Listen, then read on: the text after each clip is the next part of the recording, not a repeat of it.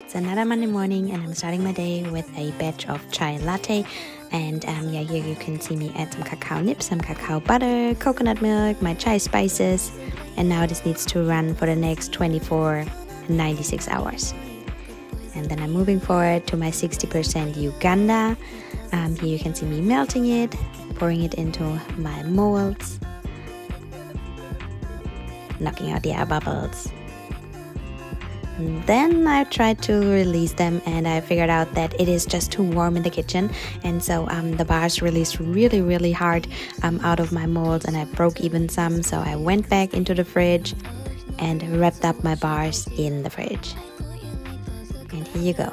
Those are my 60% Ugandan chocolate bars.